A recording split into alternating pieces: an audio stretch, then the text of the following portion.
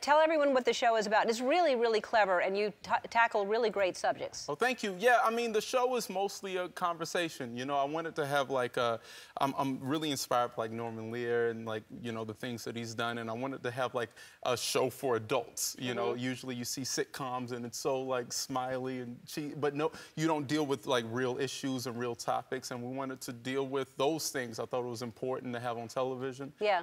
To have almost like a recap for your lives as told through my family. So. Did you do this with your family?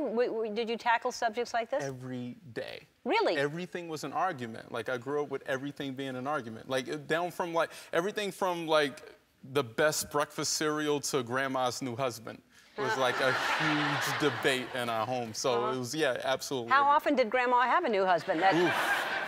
Too much. Really? No, just once. But one was enough. Yeah. So, and now, are your parents, like, nervous about the show, or are they proud of it? They're really excited. You know, like, they like to pitch lines. Really? They like to pitch ideas. They like to slide it in. Some of it actually makes the show. Yeah.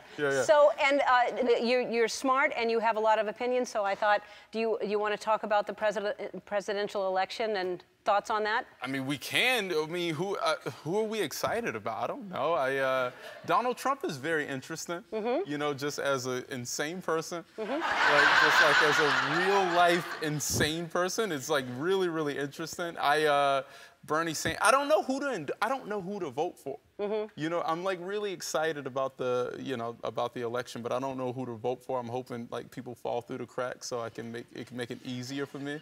In November, I'm voting between common sense and whoever's gonna ease up on my taxes. Yeah.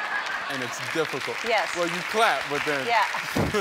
You clap, but then... But then, yeah, the person that's going to ease up is not really dabbling in common sense right now. Yeah. Well, yeah, it's tough. And Bernie Sanders, I think, has some good ideas, but do you like him? I like Bernie. Bernie Sanders is interesting. I think that he's definitely, like... He's gonna embarrass us doing some old man stuff. I'm cool with it. I've accepted it. You know, he's gonna be like the first president to negotiate a nuclear deal with a mustard stain on the shirt. But we gotta like accept that. You know, it's gonna happen. You know, I think he's cool. I think he's interesting. Yeah.